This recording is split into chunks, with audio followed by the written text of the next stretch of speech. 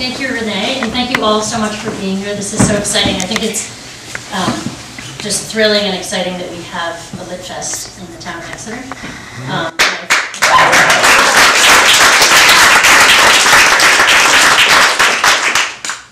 And I heard that today was wonderful events around town and also last night. So welcome, I'm Sarah Anderson. This is the Word Barn if you haven't been here. And I have a reading series, the Silo series, and was excited when Renee said we could coordinate and put it together. So this evening we'll be hearing from 8 readers. Thank you, readers, for being here. Before we start, I would like to say a few quick thank yous. First to my husband, Ben Anderson, behind the bar. And to my son, Angus, who's already gone in the house, and to my neighbor kids across the street who helped with parking. Also to my friend Jen Evans, who's not here right now, but she made the cookies. And I would love for you to help yourself to those cookies and coffee as well. And if you're interested in learning more about what happens here, the best way to do that is to look at our website, thewordbarn.com, and you can also join our mailing list. Okay, so I'd like to get started introducing. The format actually this evening will be I will introduce the first reader, and then from there the readers will introduce each other. We'll hear from 4 people, and then we'll have a 15-minute break, and then hear from the last 4. So our first reader, Ralph Sneedon's poems and essays have appeared in Agni, the American Poetry Review, the Common, Ecotone, Harvard Review, the Kenyon Review, the New Republic, Plough-Share's, Slate, Southwest Review, the Surfer's Journal, and many other magazines. He has been awarded fellowships at the MacDowell Colony, the American School in London, and Columbia University. The title of his book, Evidence of the Journey, received the Friends of Literature Prize from Poetry Magazine, and he's been teaching at Phillips Exeter Academy since 1995. I also forgot to mention that there are some books out on the table, so feel free to check those out and to go right up to the writer if you're interested. Welcome, Ralph.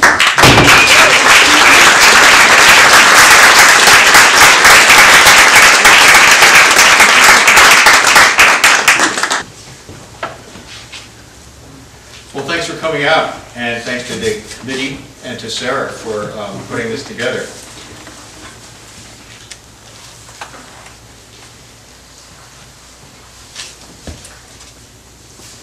All right, I'm going to read, let's see, I will read a poem I wrote this week first, and then some other sort of recent poems. And I've been writing a lot about music lately, especially in my poems. I haven't been writing a lot of poems. I've been doing mostly nonfiction, but my poetry keeps gravitating towards music and musicians and composers. And I wrote this poem this week after a flurry a couple of weeks ago in a family text loop. That went crazy, and it was about my mother, who's still around, and she was a dancer. Yeah, let me qualify that. It'll get profane, but it's not that not in that way. Anyway, so she started a dancing school. She wanted to make it in New York, so she went to New York after she graduated from high school after the war. And then she ended up starting a dancing school. And there have always been pictures of her dancing in all the houses that I grew up in, and even now. And do you know the song "Me and My Shadow"? Yeah. Yes. Okay, good. All right. Then you don't need anything else for this poem. Anything else I need to explain? No, I don't think so. Me and My Shadow. That photo of my mom tapping in blackface hangs in every house she's lived. Somehow, after my father dies, amateur carpenter, dutiful engineer, she always persuades someone else, not me, to mount it. I've tried to call her gently out as you would a proud and decent woman in her 90s, balked at throwing it out without her knowing. Broke out the next day, she says, describing the shoe polish on her forehead, cheeks. Couldn't get it off. While politicians weasel off the hook, she whitewashes her own imitation as an imitation of the shadow itself, all alone and feeling blue, which ignores the hour, the me, i.e., not a soul to tell our troubles to. An antecedent demands a body, a denial of light, that lends the patch of darkness its depth, definition. Shadows depend on obstruction, the dancer as both a dam and a reference. Like the teleology of a cover tune, alleged tribute, even though we're struck sometimes by the shadow striking back, supplanting the original, becoming a better song. It Don't Come Easy by Betty LaVette does justice to paying dues. Her smoldering minor blues married to the lyric, unlike Ringo's funkless march. Or take Sharon Jones, This Land Is Your Land. How eerie, true. Soulful protest? I made her take it down. It's kind of like, talk about weaseling, you know, I was writing that poem and after a while I was like, why are you intellectualizing all of this, you know, sort of a self-argument, and finally just say, you told her to take it. Andrea Cohen read at Exeter yesterday and she had a great poem that I wanted to steal it for an epigraph, you know. The shadow boxer's complaint, shadows don't fight fair. And I was, but it would be terrible to use a poem as an epigraph when that epigraph is better than the poem. Anyhow, this next poem is my, I guess it's my argument against organized sports and certain religious institutions. It's called Meditation. I spent too much time in Catholic churches and hockey rinks, and I can't nail why the two conspire so in memory, only that each evokes a dread I used to think was awareness of time being wasted, time not spent outdoors, but inside, embalmed with boredom and incense, or anxiety in that meat locker mist through which I skated, chasing down a puck behind the net. Yes, in those wars, something subtly exhilarating abided the benches. Helmeted among the steaming shoulders, I counted the Zambonis' final laps, new surface they promised, not unlike the masses hoped for end. The day beyond its babbling space, its gestures, smoke, bells and whistles, familiar rituals of boys damaging boys, men damaging boys, and men in uniforms or robes protecting men.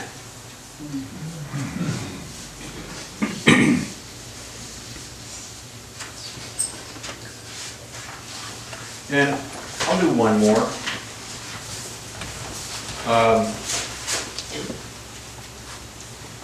Yeah, go rock and roll poem. Jimi Hendrix poem.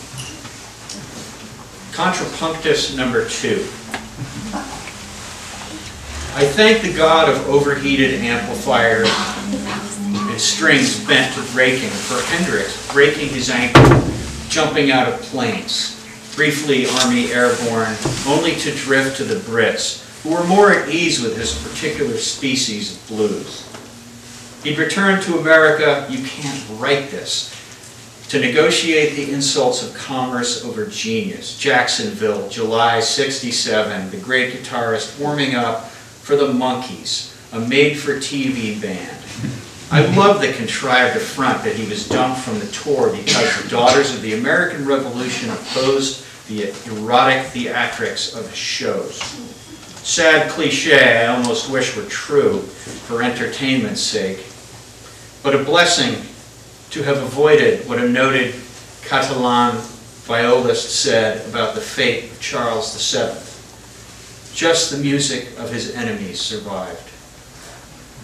Luckily, our hero had his experience, his band of gypsies, and might have hit the road with the DAR to crown the soundtrack he'd begun and bewitch those witches by burying them with feedback, rendering nickel-wound voltage with the enamel of his teeth into marches we could follow, lost in his insurrection of pull-off and hammer-on, how his tremolo might blend and surrender such roaring chords, their capacity to soften the fucking racket of those tired fifes and drums.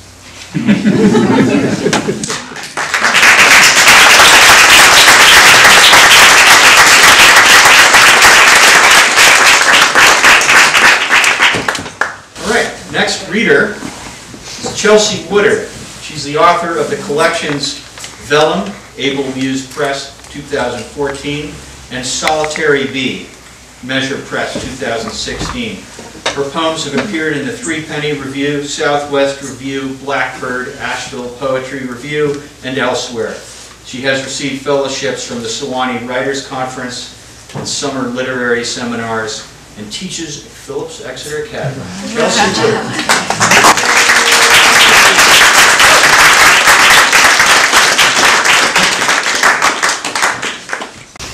Thank you so much, Ralph, and thank you to Sarah and Ben for having us, and to everyone for coming. It's so nice to read with my new colleagues who are so wonderful. I'm new to Phillips Exeter, so I thought I would read a couple of poems from a new manuscript, and 3 of these poems are animal poems. I've been really interested in, always sort of in the animal world, but lately about how the animal world sort of intersects with our world, which is their world, really. But this is about one of those intersections. It's called Coyote. Slinking through the brush in the dip between 2 pastures, she pauses to stare where we walk past the lowered heads of Holsteins grazing, then turns to the north. I've never seen one before. Her fur reddish in twilight, the same warm tones as the grass. Her body is slight, her ears pricked like the pet that sleeps next to us, tail tucked, gaze gold-flecked, feral, pointing where her quick movements will follow. Trotting slowly uphill, crossing the road where hay bales thin in the soft clanking of cowbells, she dissolves from our view. I heard coyotes howling in packs as a child, my cheek pressed to the bedroom window. Bodiless, roaming night forests like ghosts, their emptiness seemed like a hole in the dark, sharp in the cold cast of the moon.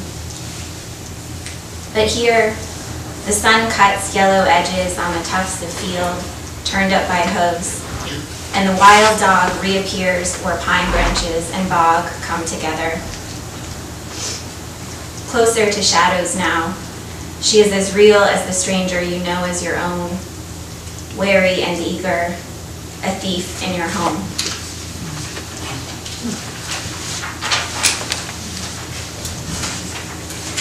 I wrote this poem for a friend who had pretty bad postpartum depression. And she told me afterwards, when she was better, it was like a year or 2 afterwards, that during this really hard time, she was having a battle with this bird that was nesting in her hanging plants on her porch. And so this is for her, and it's called Wren's Nest. The window of my sadness opened to a bird, boisterous and chirping from the back porch lattice, piling her cradle of twigs beneath the spread of new leaves. It was spring, and the worst part supposedly passed, but the sunlight was scoring through spotless glass, and there was no hanging roost where I could hide under the shade of a roof behind a screen of geraniums. the flowers would slowly die. Inside, I heard the hollow of my baby's cry slice through the rooms. Sometimes I'd wanted to kill the bird, uproot her brood that brought mildew and drought to my plants. That daily squirming and pink filled my eyes with new blindness. Nature bred pain. But then I saw, amid thin straw and birch down, snippets of thread, where she had sewn the cotton sacks of spiders' eggs into the sticks. As if, by instinct, she had known the unseen threat of mites, perils that lurked within her chick's own feathers.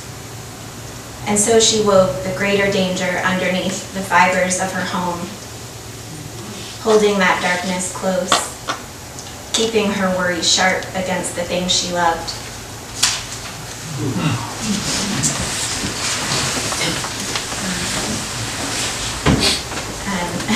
This poem I wrote about a family friend who has a lot of areas of expertise, but one in particular is he's an open water swimmer. And not only does he do that, he lives near the Kennebec River in Maine, and he'll swim from like May through October in crazy cold water. But he's also served as a coach to other swimmers, like U.S. swim team people, and has trained them to cross the English Channel. And I love hearing him talk about that process. So this is for him, and it's called Open Water Swimmer. At first, your ankles tell you to get out, he says. And on the dock, I understand at once the natural tendency to flee what is too raw, too deep. I dip my hand into the lake, clear, cold as the sea.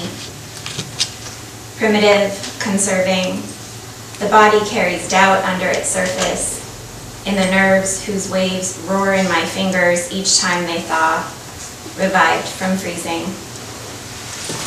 Tireless, for weeks he swims in salty coves, northernmost ponds, rivers swollen in late spring, until the fat moves just beneath the surface of his skin.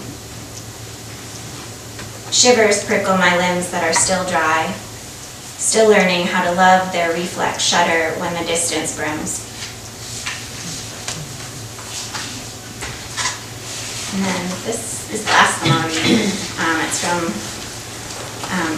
my last book, which is really like a first book that got published out of order, but and it's another animal poem. I had a desk in that we didn't have room for where we were living before, and so I had to put it in the basement, which wasn't a great writing space, but it was a finished basement, but every now and then I'd be like, I'm gonna go write at my desk, and I had an animal encounter inside while I was doing this.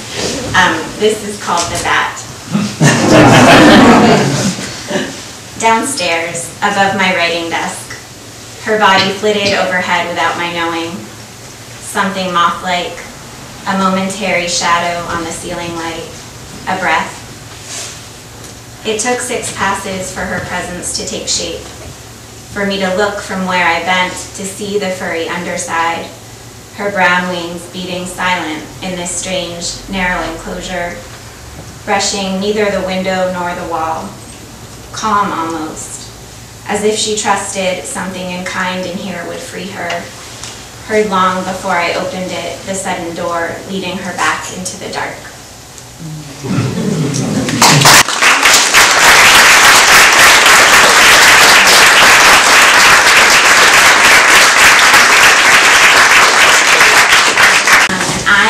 It's my pleasure to introduce Kelly M. Flint. She has been featured in Poetry Showcase, an anthology of New Hampshire poets, and has published work in Spectacular magazine and the Graham House Review.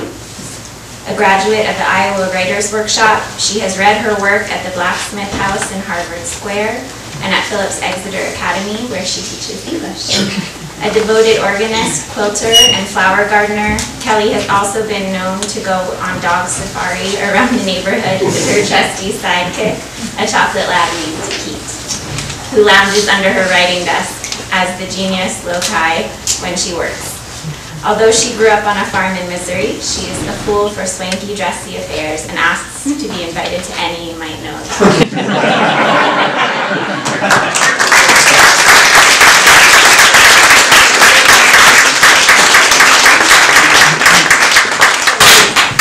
Thank you, Sarah, and to the committee, and to Chelsea, thank you.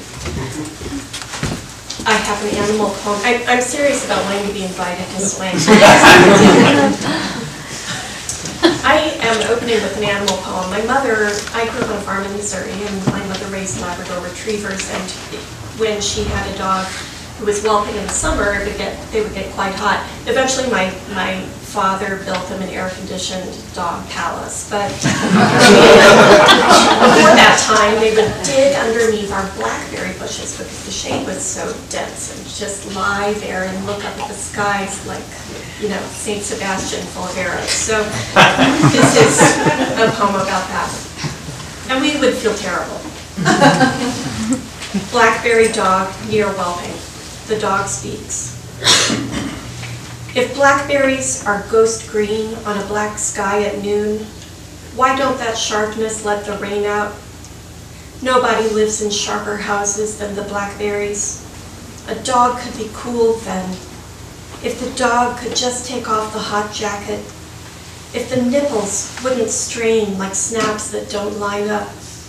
If the puppies didn't have to brew. When the blackberries crawl into their purple hats, puppies slide blind down blood, and the sky blows blue. You won't be wearing such a guilty human head then, in the sun where your dog shines.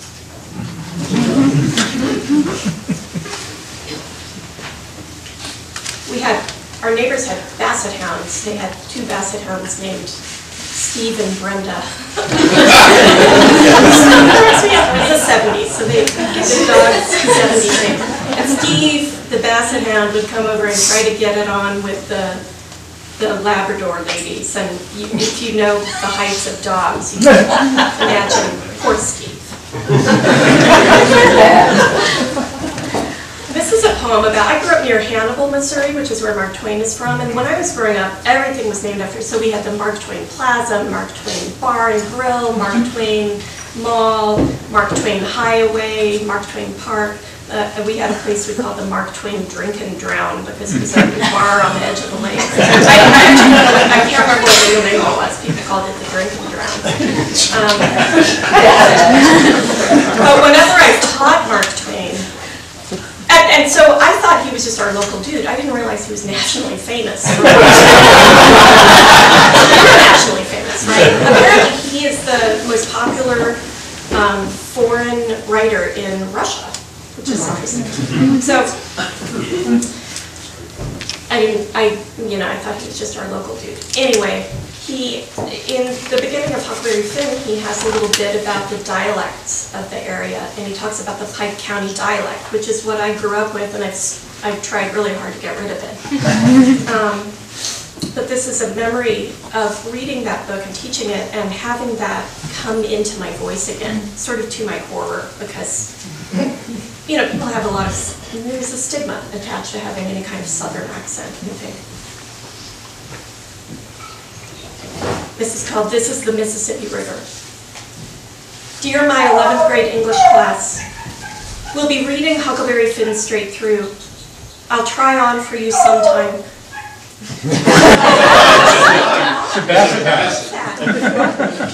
What is that? That's amazing. It's a beagle. I'm a witch.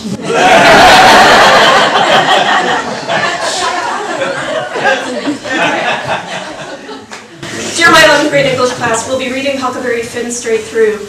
I'll try on for you sometime Huck's dialect from Pike County I was born next to. Suddenly my grandpa, 1 cup, 1 spoon. Yellow wheat rounding a red barn, blue sky and eyes and blue lips holding like a candy stick a whistled tune. Old granulated bathtub, brown shoes shifting, and gums anciently starred with teeth. And promises of God damn, the sweat of him wafting and lifting, and the skinny loneliness that won't fat up. a hickory stick nudging cows as they hugely rock, and he talks to them in that language you can see in your flat-paged book. Come close to the glass case. This is the Mississippi River diorama, the figure on the water Huck Finn, on the riverbank my grandpa, and the life-size realistic flames leaping orange inside our classroom as we throw ourselves across the books and diorama men, the trash fire of a wrong, discarded grammar. Sincerely yours and so long. I think about that a lot because we teach so-called standard English, and I maybe somebody can tell me after the reading. I'm trying to remember who came up with this idea that the difference between a language and a dialect is who owns the army. Think about that a lot, right? It's the language of power. That is the right one. I'll just read two more. I'll read two more.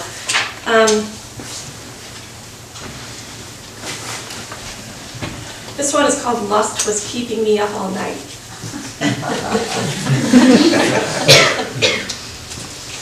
Electrical storms jumped on the sun, and the second hand on my watch hiccuped on its track backwards. The great rocks were sentient, completely and all at once suffering the breeze with their new tender skins. The lamps in houses flickered and mewed. Deep under the mountains, the earth broke in a fault line and tried to hold itself together, but it bled.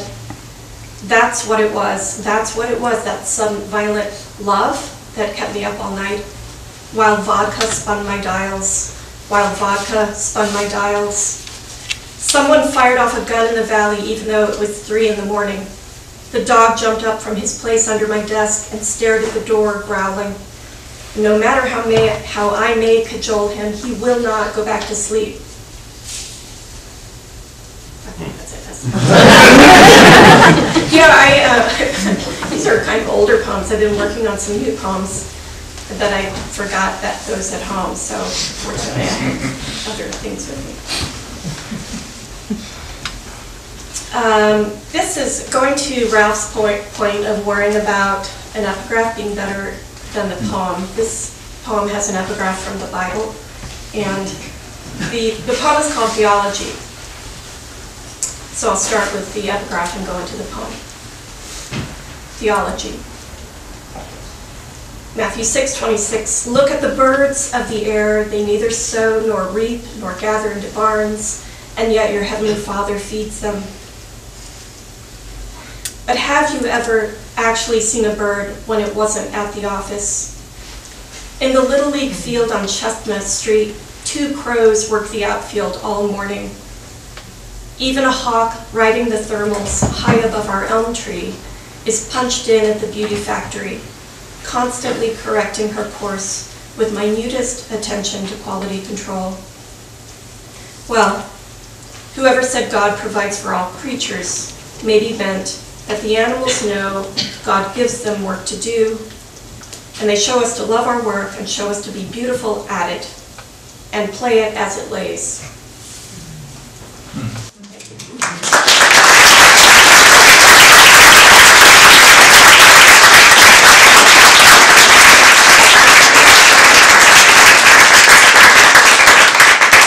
Thank you. I have the pleasure of introducing Todd Herron. Todd Herron is the author of 2 collections of poems, Strange Land and No Other Gods. A 3rd collection, Prose in Eden, is forthcoming next spring. His poems, essays, and plays have appeared in Agni, The Common, Kenyon Review, Plough-Share's Poetry, Southern Review, and Slate. He is the recipient of a PEN New England Discovery Award, the Friends of Literature Prize from Poetry Magazine and the Poetry Foundation, the Rooney Prize in Poetry from Arts and Letters, and the Campbell Corner Poetry Prize at Sarah Lawrence College. He served as the Dartmouth Poet in Residence at Frost Place in Franconia, New Hampshire, and was a Dobie Paisano Fellow at the University of Texas in Austin. He teaches at Phillips Exeter Academy. Please welcome Todd Herron.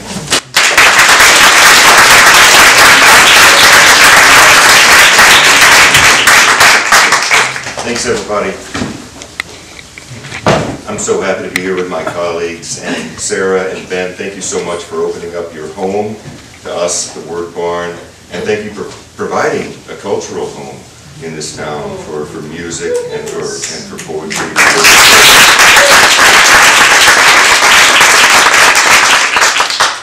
We would be poorer without you and the Word Barn, what it gives to us.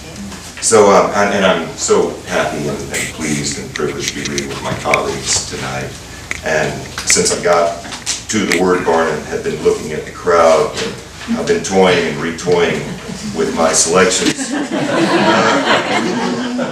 Seeing that the audience includes my boss, my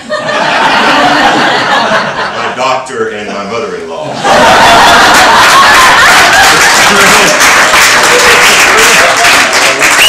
But because I'm standing behind the coolest lectern in the world, I was going to let it all hang out. Let's start with a brand new poem.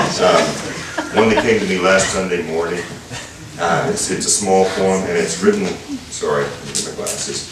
It's on a subject I know nothing about. It's called sobriety. Those Sunday mornings.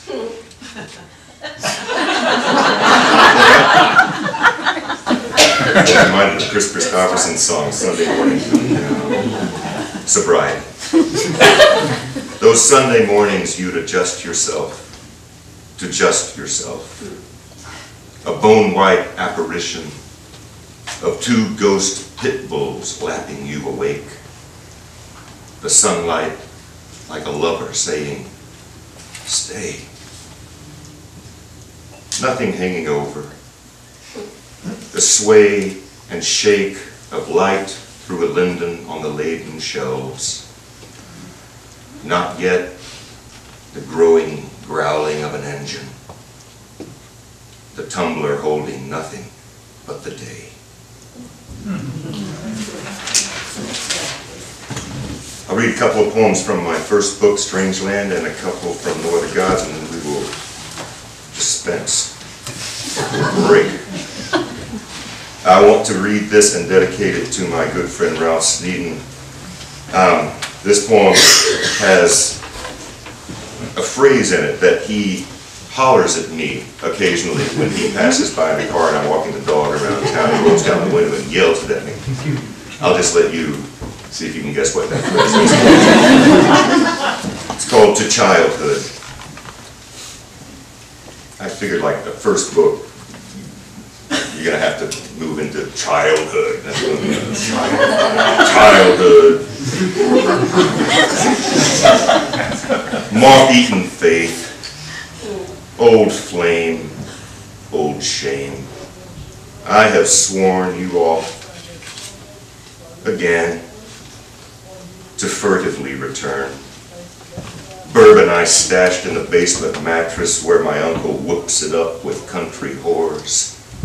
You are no good to me if I continue to abuse you. Why can't I let you die? You've done your chores. Your fish bowl full of formaldehyde. Your toy box rupturing with foreign wars. No one believes you, childhood, let alone my poems. But at night, the lost limb itches. I follow you down my Florida of the mind, poor Ponce de Leon, after his beloved syphilitic guide. Going back to the book of first poems was illuminating. I've not been writing poems for about 2.5 years now. I've just been writing songs. And but I was surprised by this one. It's called In Those Days, but it felt a lot in some ways like These Days. It was written under another presidency. It has an epigraph that I will not read because it too is better than the poem. But I was surprised to find there's a word in here that's a little out of the way. Glassine. And glassine is a type of paper that is thin and translucent. It's made from thoroughly beaten pulp. And I felt like that was kind of a quality of being alive. in those days. Light reared its glassine house, and onion skin of hours we looked through, as through a soap-filmed pane on frost-encrusted fields. So we inhabited ourselves as strangers, eyes trained to a lighted screen in Plato's cave, day's images flickering on our brows and chins, lust and conquest, a single severed breast, floating by like the face of Orpheus, his lips a nipple pursed on the remembered consequence of song.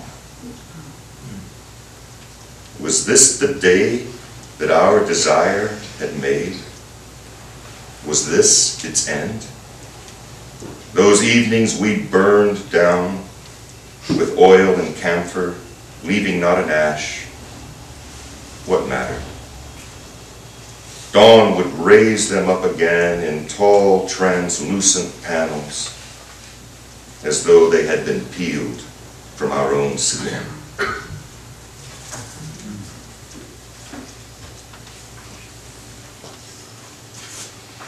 Well, I'm going to follow in the line of the animal poems. This one has an animal in it. I used to own a black lab. I wanted to say that because I didn't want you to get it confused with the chocolate lab, but Kelly does not appear in this poem.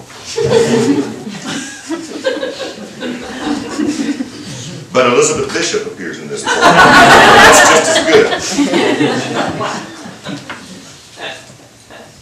good. Everything must go. I wanted to read it because it's a spring poem. Everything must go.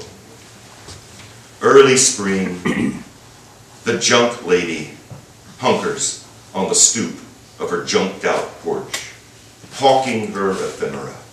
Sidewalk hordes of plastic Santas, snow globes, yoga videos, porcelain bunnies, an army half the size of Mother China. It would weary even Balzac or Elizabeth Bishop to recite. Everything must go, she mutters, cries to passers-by, her sagging lower lip balancing the unlit cigarette she's had hanging there since fall. She squats, hag Buddha, as the morning traffic whizzes and the bicyclists looking mildly ridiculous in fluorescent-colored tights confetti by into testicular dreams of Tours de France, Lance Armstrong, Louis, and you. With the black lab hunching itself into a tailed question mark, looking also mildly ridiculous, as the shit sun strains through the anus of itself, delivers up another day, thinking, yes, Elizabeth Bishop, surely some dumb bunny loves us all. I'm going to conclude with one. So apparently there's a tribe in the American Southwest that before they go on the little peyote hunt, they speak for a couple of weeks, maybe? It's been a long time since I've read this. But for a considerable time, they speak only in negative statements in order to prepare the mind for the vision quest. And I liked that, and I thought, well, there's an idea for a poem. How about a poem in only negative statements? This is called Longing Song. And it's the last poem I'll read, and thank you again for being here. Let's take a break, shake hands, give hugs, and refresh ourselves, and then we'll be back for more after this. Longing Song. That enchanted door between us, I'll never open it. You will never step inside. We won't live for 1,000 years like the Arabians, knowing everything the garden of sensual gratification can supply. You won't rise in the morning when the crocus comes and leave me for the sun. There will be no more suns. There will be no earth, no myths, no stories. We will never be greater strangers to one another. happiness, contentment, those illusory, lasting treasures, these will not touch us. Loss will not live as it did for us in our time. We had no time. We'll never die.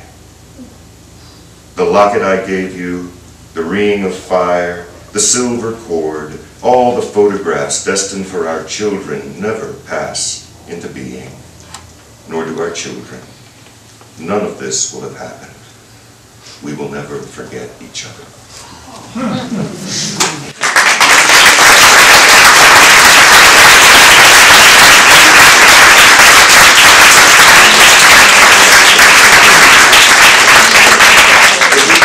I will introduce the next reader.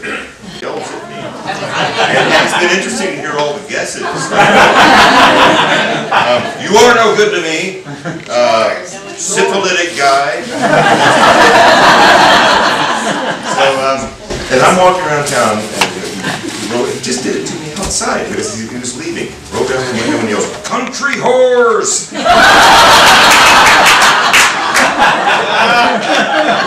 That's it. Leanne Dalton is a poet and fiction writer who grew up in Exeter and is a graduate of the MFA program at Vermont College of Fine Arts. Her fiction won the Howard Frank Musher Award from Hunger Mountain and has appeared in Stone Boat and elsewhere. Her poetry has appeared in journals such as Faultline, New Ohio Review, Mezzo-Canine, and The Formalist. She is an LGBTQIA+ advocate at Seacoast Outright and does not teach at Phillips Exeter Academy.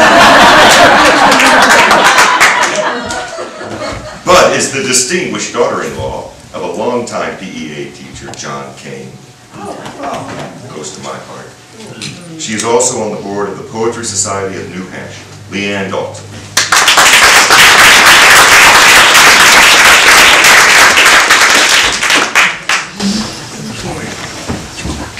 My husband also got kicked out of PEAs. I have some PEA connections. The first poem I'm going to read is inspired by an essay by Alexander Chee called 1989. And when I read it, it got me, it's about being at an AIDS protest, or at a protest in San Francisco at a time when the government was really not excited about knowing that AIDS even existed. And it brought me back to a time where I, at age 15, had an AIDS test for the first time. 1985. We got numbers to identify us. We couldn't use our names where the blood was drawn, and we couldn't use them to call for the results. They wouldn't be calling us. We had to wait 8 weeks, then dial a secret number we couldn't share with anyone to give them our anonymous blood draw number, so they could tell us what our new anonymous number was and where to go to get the results. Sometimes the place where they sent us was hundreds of miles away from the place where we had our blood drawn. Then once we found the place we had to go, a place that would take us hours to find, we would walk up a slanted flight of stairs to give them the slip of paper that had our new number on it. They would match it with the number they had on their list, the number they would also have on the envelope with our results inside. We arrived alone. Only then were we allowed to enter a back room in a building no one knew had back rooms, through a door no one knew that was there except us and the people who answered the anonymous results line, and the person who would sit with us behind a door masked by a black curtain on 2 metal chairs in an otherwise empty room upstairs from a theater where we had seen some of our idols perform, a theater we could never set foot in again without breaking into a sweat. We handed in our number. We're left to sit down on a solitary folding chair in a small waiting room with walls made from black curtains. We waited alone. We waited until we were told to open the door behind one of the curtains and go inside to sit down on one of the 2 folding chairs in the room. The counselor came into the room through another door and sat down next to us on the second folding chair, holding our envelope with the number on it, never once exchanging names, asking us, if the results are positive, what are you going to do? The unspoken question being, are you going to end your life now, or let the disease do it for you? Knowing as they did that we arrived alone We would be leaving the room alone. We would exit the building at least as alone as we were when we came.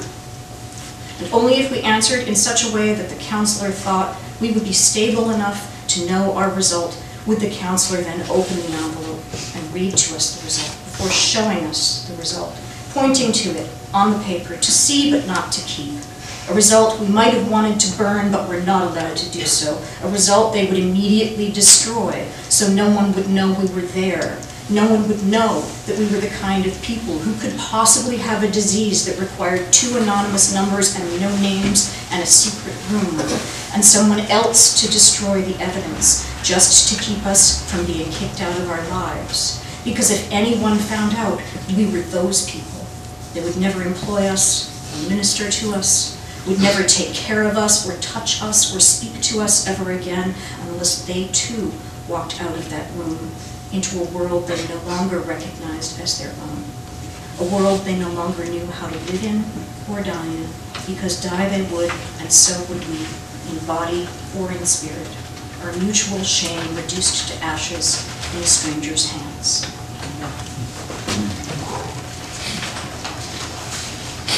It really was like that, and I couldn't believe that, thinking about it now, there's no disease like that, where you have to do all of that just to find out if you're going to die.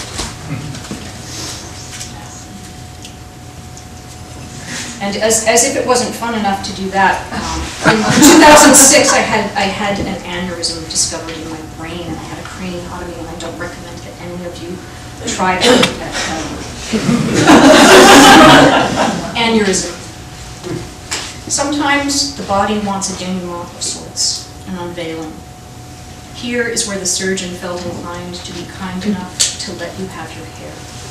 And here is where he cut the muscle to your jaw, said later, my friend, if you cannot feel the arc of your own voice in 6 months' time, you never will. Recovery is a myth you hope contains a single grain of truth. The rest a distortion, the shifting dune on which you begin to rebuild your mirrorless house. Its timbers slip and crack with every passing tide. Barrel of laughs, huh? It got better. Waterline. He knows. The waves we made are far bigger than I thought I could be. Your name, the beacon his mouth twists into a blowtorch. It flames my face, shakes the remnants holding me down to this wreckage, turns beams to cracked coal, singes the skeletal remains of a life I thought I could live, gone slack. He spurts out the vitriol of insult, injury of no way back, strikes a match to you, insists you're no true friend, surge of a passing storm. My body shelters in place, sits down, straddles the rope. The way forward is a feat no sane human would attempt. The way back, a shame not worth the absence of you. Silence of a story no arsonist could ever destroy. I can't unknow you are alive, understand anything else, now that I know you still speak with your hands. How you taste when you kiss, how the salt in my mouth reminds me how easy it is to fall. Allow the current to pull us down to the waterline. Wet sand rising soft, yet solid under our feet. That's dedicated to my darling husband who can't be here tonight. But he's my elementary school sweetheart. and a great guy.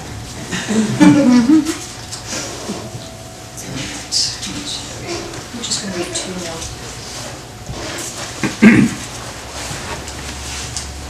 Right side, wrong side. Everyone asks why I didn't leave, knowing what I knew. His unspoken threats beginning with ta gueule, which it turns out doesn't mean your throat, but the way a person says when they hate you, shut the fuck up, along with a look counting the ways I'd have to fold myself into myself to end the day alive. His chin in the air, sideways scythe of a smile, and there's his throat laid bare, but I can't do it. Twist my hands around my own wrists instead. Refrain of Plouffe-Lazure in my head, a song I still don't completely understand. each mouthful of French a little bit gone. Enough that I can't tell you why the singer says, I have to get used to spring without swallows, but I know each time the song comes on in an American cafe, supposedly far away enough from him to be safe. I look at my hands. I wring my hands. I think I hear the singer say the prince gaslights everything so Sleeping Beauty can't negotiate. Dreams of leaving, her eyelids frozen shut. Forget she ever said anything, okay? Because the dove's wings are full of lead, he sings. And we're all going to drown in a puddle. You can drown in so little, you know. But we won't understand what we've done until our throats explode. Or does the singer mean your mouth, your face, shut up? But this next part I know by heart. It isn't turn yourself upside down just to say the right thing, no. It means you will never know. Was I on the right side? Wrong side? The refrain he's singing now over my head in the safe cafe. À l'envers, à l'endroit. À l'envers, à l'endroit.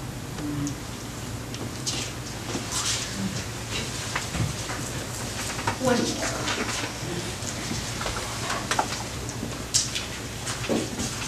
Since my husband isn't here, I get to read this one because it's about him. You might not want me to read it. I had to listen to it. You can learn a lot just by living if you don't die first. I have no license to take this ride, to lay my head in your lap, let you fill me in. Our almost ex-partners nowhere to be seen. I close my eyes and envision you barreling down the turnpike halfway to Florida, navigating between Jersey barriers for miles on end. A solid grip of I am so going to die on the wheel. Tom Waits growling windshield diamonds as you scream the scream of a man who waited far too long to learn how to drive, self-taught. Your tale takes a hard right through the Bible Belt, where by this time you suspect you may find out there's a next life, or at the very least, total the already suffering Civic with the hole in the floor so big you can see the road fly by if you're a passenger in the back, but I wasn't. Your life story careens through each passing decade, bouncing off barrier after barrier, jumping from almost caught, but the judge was quite kind, to lightning struck you twice, to you don't even know how you got to Alaska, but it wasn't all that bad if you don't count the years it took to leave old habits behind. No pain, no gain. I remember that part. You made a chart, the pros and cons of all your unintentional destinations where you'd hang your hat if you hadn't already given it away. But the place you always wanted to find turns out to be the place you left in the first place, without me all those years. And now here you are, screeching to a halt to sit on the riverbank and take your chances. With my head in your lap, me saying okay to all of it, everything, whatever you have done.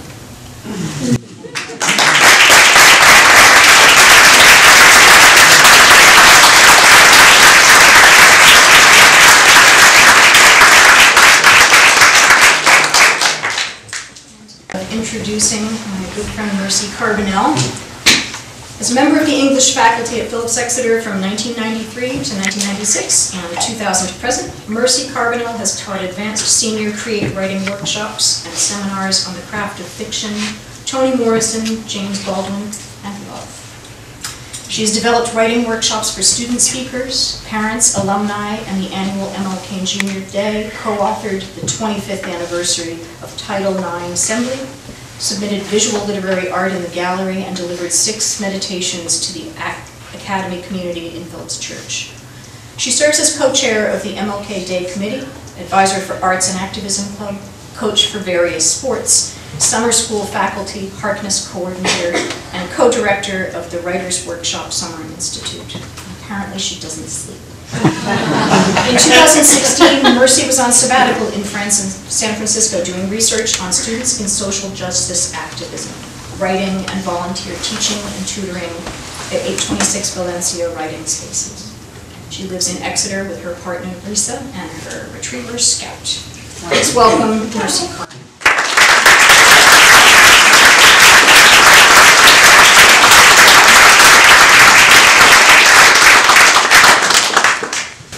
Thank you all for being here, and thank you to Sarah and Ben, of course, and to the whole weekend. I second what Todd said, that we're lucky that this is happening now, and I look forward to it continuing. One of the I noticed when people were sort of sifting through all their papers that everybody has single-page documents. Like, look at this. It's on the back. It's a problem. So if I suddenly am reading and then it scoots into another piece, don't be surprised. So I'm going to read a piece that I originally wrote for a program that students designed called We All Bleed Red. And it is, I would say, like sort of a long piece. Yesterday was the anniversary of the siege of Sarajevo, and I spent time in Sarajevo, in Gorazda, and in Sarajevo after the war teaching. So it has been much on my mind. I am thinking of blood. I am thinking of blood, of bleeding, of what it feels like to give and to lose blood. Of those I know who have had their blood stolen from them too violently. Of those I know whose blood is not their own. And I am thinking of what it means to serve. Rob Stevenson, a former student I taught when he was in the 12th grade, how he turned 18 on September 11th, the first day of English class. How he had always wanted to go into the military. It was in his family. And then on that golden, terrible day, he had a reason to go. And yet he lived with a blood disorder. Each morning he would go to the health center to get blood taken.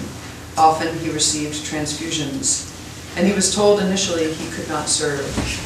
Years later, I learned he went to bleed for a country he believed in and a war many of us questioned as just. As children, we pricked our fingers and held the tips together, blood sisters, blood brothers, blood he and she and they and ours. We exchanged the language of love. We exchanged vows of loyalty. I will serve you in friendship. I will, we said. What were we willing to sacrifice? We did not ask, but that question was there, and years later, when we would face harder truths, we might begin to question our allegiances. And we knew we had to ask ourselves, what am I willing to sacrifice to stand in solidarity with you? And I think, too, of a close friend who wondered much of his life, of the mother who gave birth to him, the father who was his seed, the siblings he may or may not have had. When you do not know where your own blood comes from, whose blood did my friend bleed when he fell from a bike and scraped his knee at 7? Whose blood did he bleed when he came up out of the ocean on a rock of barnacles at 55, his hands watercolor painting red? I am thinking of the blood of my mother's best friend spread across her bedroom wall after she had been raped and stabbed to death. I am thinking of how memory is an artery. I am remembering deep purple, red, knees, the shade of Sarajevo roses. And I am wishing for a radical healing. In Sarajevo, there is a bridge where it is said 2 teenage lovers met. He was a Serb, she was a Bosnian, and in the midst of the war, they made a pact to escape. They met one night on the bridge, and when the snipers rang out from the roof of the Holiday Inn, they fell to the ground and then crawled toward each other. They were found in the morning in an embrace, their blood spilled ink-deep fuchsia where they lay.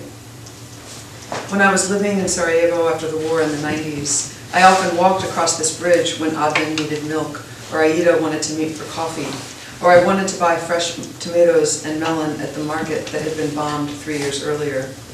In the hills leading up out of the town, there are old playing fields from the 1984 Olympics, fields that are now cemeteries, cemeteries separated by religion and nationality. There were in those years landmines everywhere. For so long, I imagined the lovers' ghosts seeking one another beneath the soil where they were buried. And in that dream story, they discover each other, and then it blurs, because how does a ghost bleed? Maybe you need to write about grace, I can hear the poet Robert Haas saying. Last year in Exeter, I saw a sticker on the window of a truck. It was in the shape of the United States, and to create that shape were the words, "fuck off," were full. This in the town where I have lived for so long, for most of my adult life. Did I not notice the signifiers of such hate before? Did I used to walk past a truck like this with a sticker like this and see it and shrug and say, that figures? I waited by this truck, kind of wishing the owner to come out of the First Savings Bank or walk up from the farmer's market, or maybe he, she, they was just getting a haircut at the barber and I was almost late for class. I wanted to look the owner in the eye, offer a hand, and then I was torn. What I wanted to say would not have ended well. And I could not muster the strength and the courage to ask what Paul D. asks in Toni Morrison's Beloved, why? So I took a photograph and I walked to class to discuss with students Martin Sherman's play Bent, about two gay men in the Holocaust trying for the dignity being stripped of them, finding love in a concentration camp. And where is the love? Seeing that sticker in this town, thinking of the black and brown students harassed walking to Walgreens and those I know who are undocumented, I feel the bruising of all I do not know where to place, the red-hot pain of all I fear, the blood's desire to retreat into a space and a place in which I know whose loyalties are whom, who is friends with whom, who voted for whom. The poet Meg Day speaks of the process of disidentification, how in the pursuit to find out who we are, there's always a casting off and always a discovering. What, I have been asking myself, might I cast off? And in that casting off, whom might I discover? What am I willing to sacrifice? At the Bloodmobile in the parking lot of the Stratham Veterinary Clinic, a volunteer nurse with a tattoo that shows he has fought in recent wars comes over to me to begin the process of drawing my blood into a bag to give to someone who may need it to live. He smiles down at me and asks me about the tattoo on my wrist. It is a symbol of the idea of the present tense, I tell him, and he smiles and inserts the needle, and I have to look out the window so I won't faint, and he knows I'm struggling and he doesn't say a word. He touches me gently on the arm and allows me to continue looking out the window at the leaves falling and the church old. You are giving blood, you are serving, he tells me with that touch. You will never know where your blood will travel. So we bleed on, as this nation where some of us were born is witnessing the destruction of democracy. So we bleed on, we fall in love, we fight, we falter, we forgive. How can we honor the strangers in ourselves? How can we cast off with compassion parts of who we are in order to discover and serve with love those strangers whose blood is not our own? When a landmine explodes, the shrapnel tears flesh faster than the speed of sound. In that silhouette of blood blazing across the body of a child, I try to ask. And you thought yours were sad. I usually like to write a funny, happy poem. So this next one is a little bit of backstory. My father was diagnosed a while ago with a disease called Huntington's chorea, which affects in your, it manifests itself in your physical movement, much like Parkinson's, and it is, but possibly 20 to 25 years before that, it manifests itself in your emotional and cognitive degeneration. And my father was an architect. He is an architect, I should say. He is still living. This is called Camera Obscura. Most nights when a small child wakes in the middle of an hour and follows the dim light into her parents' bedroom, there's her father, in his late 20s, thin brown hair, long limbs, leaning over the creation of a model for a courthouse or a library or a theater. A 1968 black metal lamp perched like a mechanical egret over his work, the rest of the room in muted gray darkness. Sometimes he does not notice her. She watches his hands, steady. He cuts a thick piece of cardboard with a mat knife, or the way he tinkers with various pieces of the design so they stand up. A staircase, a balcony, a row of shelves, seats, books one day. Once the model is conceived, she watches him glue the tiny trees and tiny people to show the space and future motion. Once the model is finished, she peers in, as if living in a miniature world, often wishing she could be that small to wander through new buildings without windows yet, without electricity. In those models, it is always daylight. In those models, a design world is both frozen and dynamic at once. In those models, her father's mind is still very much present. This March, she walks into his study to ask him if she can help him pack his books and maps and blueprints into boxes before the movers come. He does not hear her enter. He is studying a photograph, his long, thin fingers shaking to keep the sepia square steady. She takes in the room, once her parents' bedroom, 30 years later, a long door as a desk, the dust of lamps unplugged, bookshelves stacked far too full, piles of bank statements, student loans, John Deere manuals, architectural digests dating back to 1964, business cards bound in rubber bands, cameras no longer operable, lined up along one shelf, pens gathered in bouquets of red, blue, black. In this photograph, she is a baby, leaning over the edge of a carrying crib, and then she remembers. His makeshift darkroom in the basement, the smell of the developer, the terms he taught her, recording light, durable images. How she used to sneak down and watch from behind the wooden stairs, what she called her aperture of yellow. How he would lift an image with tongs from the stop bath and then the fixer. How he would hang it along a twine strung. How her father would wait, leaning against the sink, a pause of rememory. A father fades, his chromosome 4 mutating. A daughter is returned to infancy in a stilled frame across time. What comes into focus is often not what we imagine. And then I would read one more.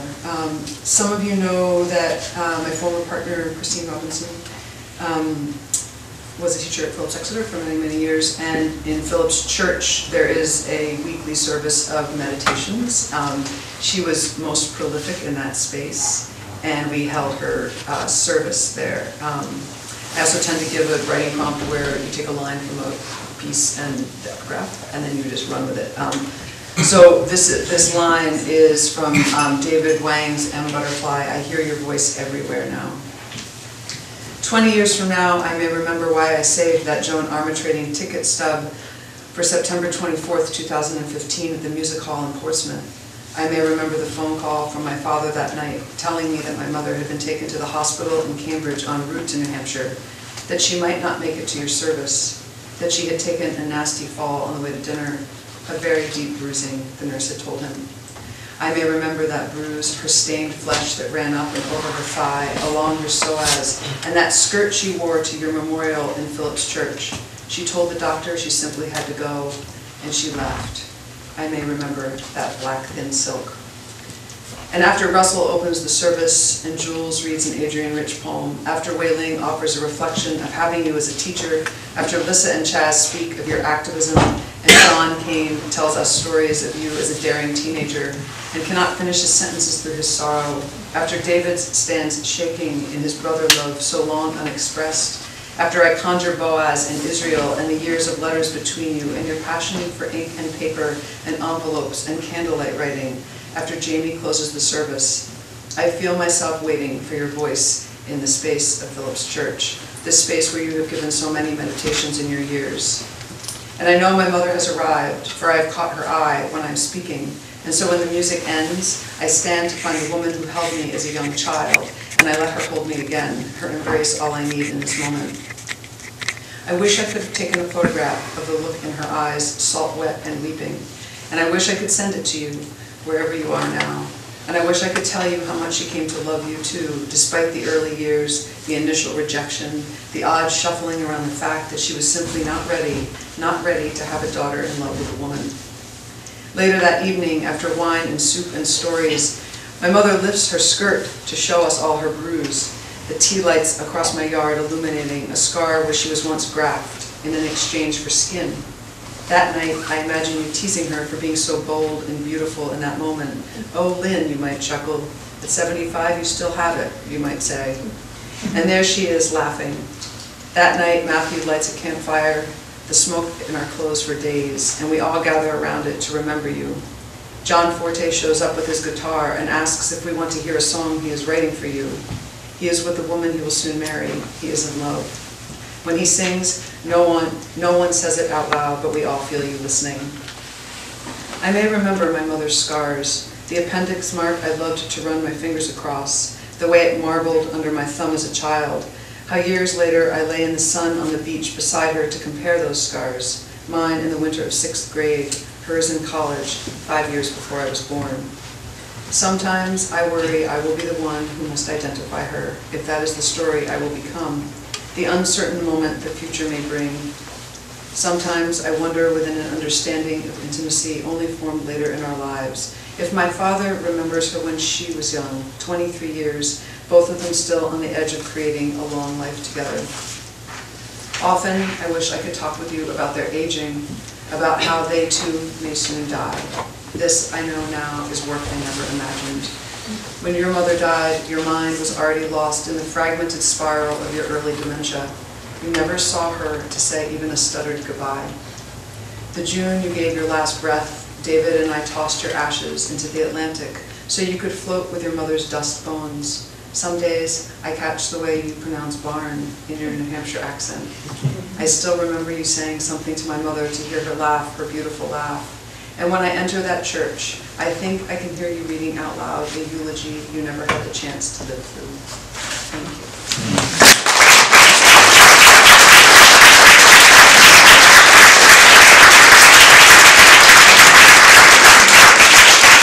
Maggie better live to suffer.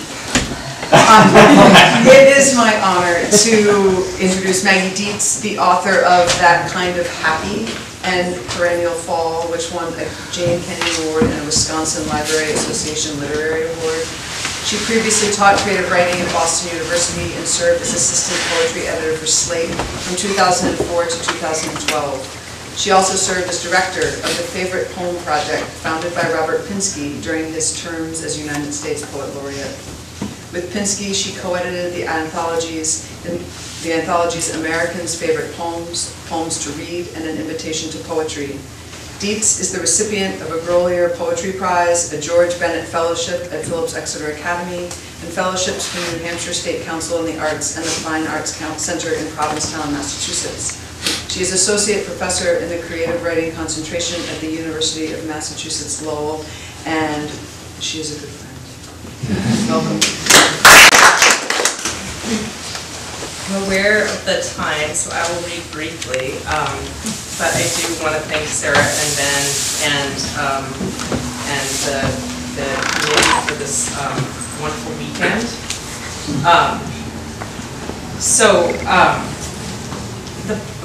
It's not going to be funny or lighten things up too much, but I can try. I can change it. But I will say that I'll say a funny thing. So I'm married to that guy it is a laughable situation, but and our daughter. One day you were out and Ralph, you were out with Kempy, and Ralph rolls down the window. No, we were in the car, and I rolled down the window and yelled country whores to Ralph on the sidewalk. I'm telling the story. Ralph yells, country whores at Todd, and Kempy says, why does that guy always say country horse every time he says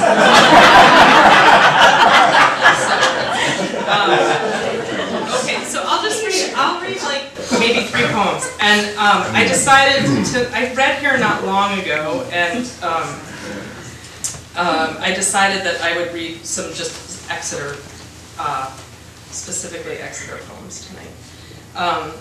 So this one takes place on the fields at Phillips Exeter, where I do not teach, but where I live. I know a lot of birders since moving to New Hampshire, and I am not one, but this bird in particular interested me, and it's in keeping with the animal poem theme. Killdeer. The bird limped through my dreams, my days. I'd seen it for 2 weeks, stitching steps across the ball field, swift as a jacket zipper. It'd see me coming and rake one wing across the grass, pitch in its giddy-up, hoarse notes pitched from its throat, a trick to draw me away from the naked nest. Nothing but a couple of pebbles, a few strands of dry grass tufting 3 ink-stippled ivory eggs, smooth as Dalmatian jasper. How brutally stupid it must have looked the morning the room-sized rotary mower cleared the field, the bird's gimp instinct, rising cries, unnoticed by the driver, and nothing to the blade.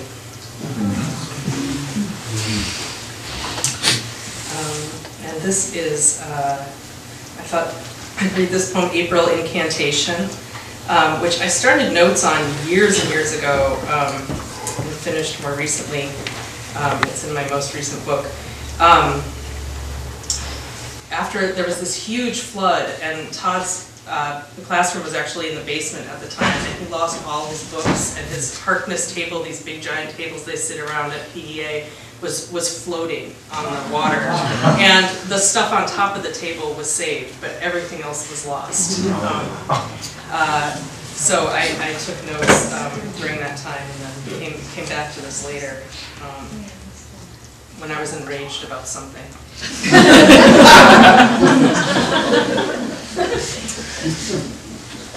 Not having to do with Todd. Which is rare. No, I'm just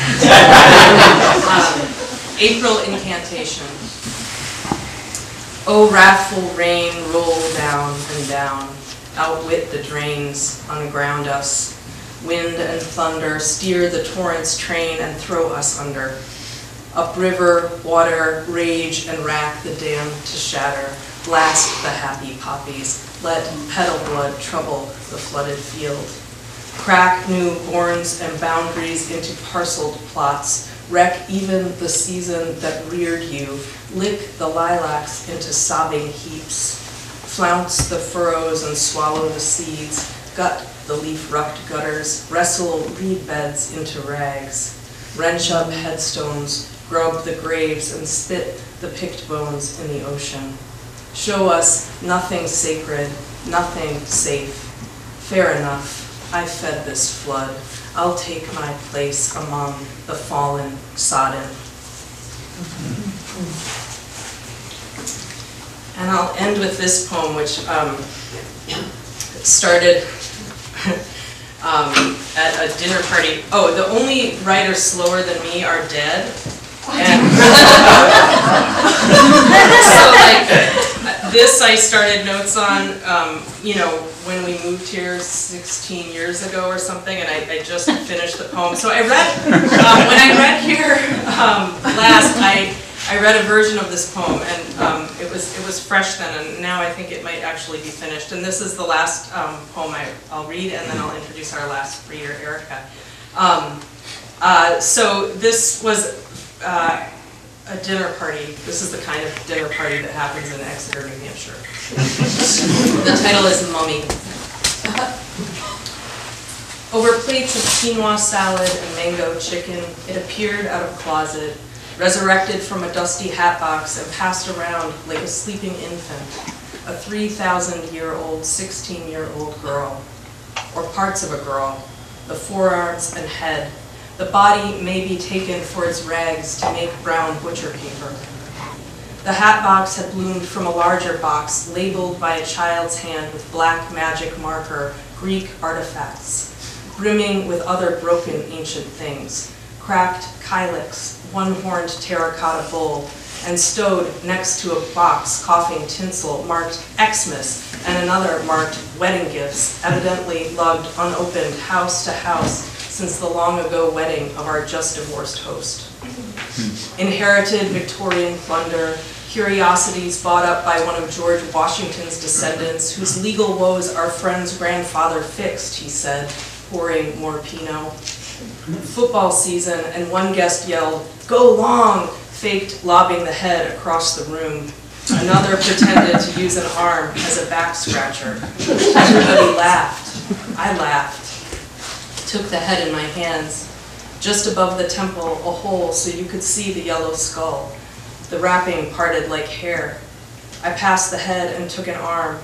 Where the wrap had frayed at the tips of the fingers were brown fingernails. The wrists slashed where leaders had snagged a bracelet, a hole below the knuckle of one finger. Then from the same box, our friend produced a broken falcon, walnut head, the severed body narrowing like a bottle stopper, the wings dried tobacco leaves closing over its breast. Horus, son of Isis, sun god, sky god, god of protection. Had they killed the bird to bury her with it? Somebody's beloved child, long dead daughter of the long dead. Days were when she watched the bird circle and dive and later pinched mites from its feathers with her fingernails, her rings catching sun, scattering seeds of light. Late afternoons, she'd laugh and hitch up her gold and pomegranate robes to run, teasing the boy who'd given her the bracelet, carnelian and feldspar, until he caught her small, bright body in his arms. She kissed him. His breath warmed her neck.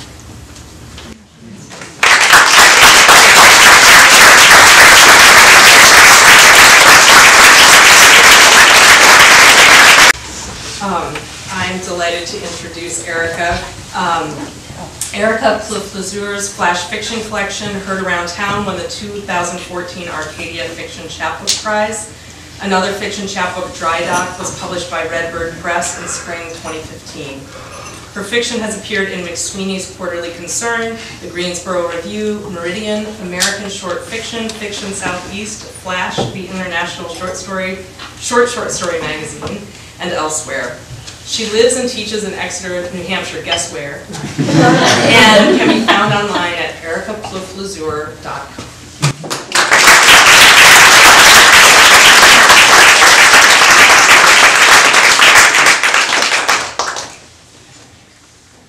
Hi everybody, thank you all for sticking around, and thank you so much to Sarah and then to everyone who helped to organize the LitFest. I hope this is the first of many to come. And thank you all to my colleagues and everybody who read this evening. It was really beautiful to get these little glimpses into everyone's life and creative work. My two pieces tonight are keeping in theme with the water, the river and the stories the waters can offer us, and as well as animals. So here we go. This one's a little closer to home than the last one that I'll read.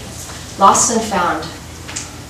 If my walk on the river this afternoon is reflective of the state of things, then there are too many lost gloves in the world. Too many lost gloves on benches, or knit hats, stuffed bunnies, scribbled on coloring books, bloated and distorted from the overnight dew. Under the benches, children have placed colored rocks with funny messages, a geocache hunt for the preschool set. Other children find the rocks, get their mommies to post photos to the hashtag site, and the world in this moment feels just a bit closer, a bit more connected. Usually, the Salt River holds its share of mallards and herons, an occasional beaver, but today, a seal, far too upriver for its own good, searches for fish in the murky depths below. His slick brown head peeks out onto the horizon, incurious, then wrestles with an eel, or is it a lamprey, and then he is gone. Once, someone left an LL Bean windbreaker and a pack of unopened cigarettes on a bench, the dingy Red Sox ball cap that no fan would ever want to touch.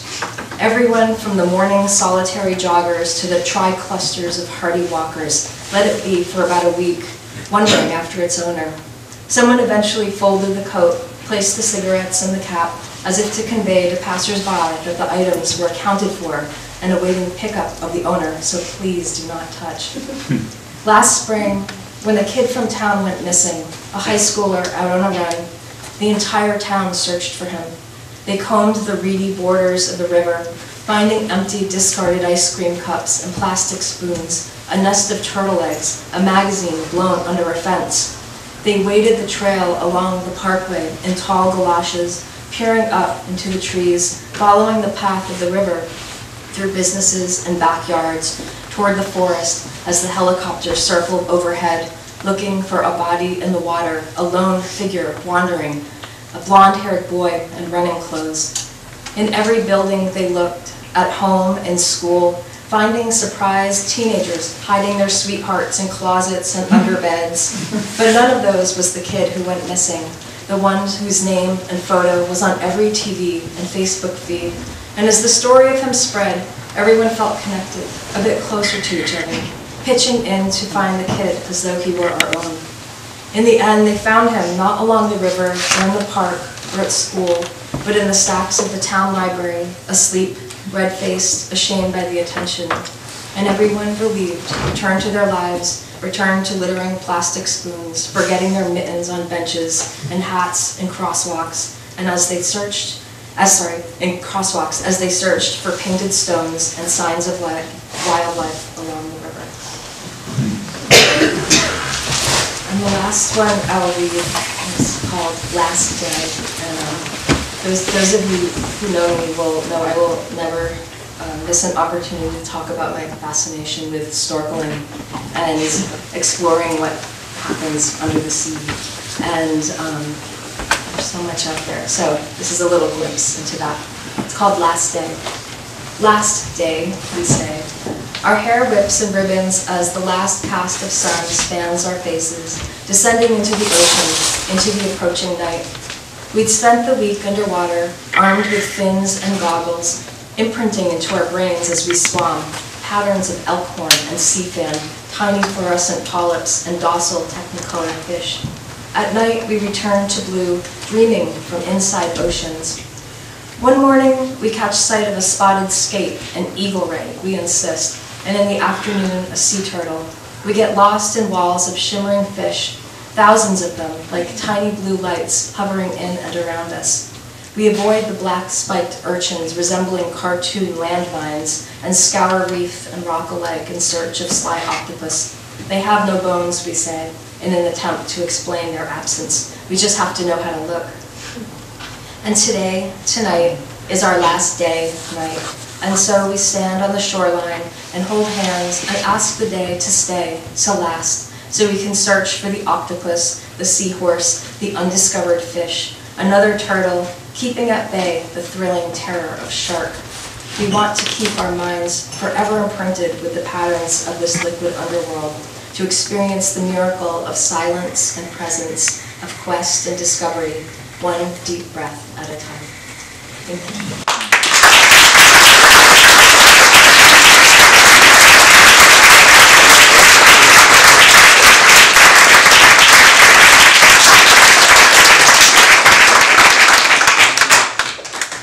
Thank you so much to all the readers, and thank you all for being here. Before you drive home, please grab some cookies and check out what's on the table on the porch. And thank you to Renee and the entire LitFest committee, because it's been an honor to be part of this. And I hope to see you all again.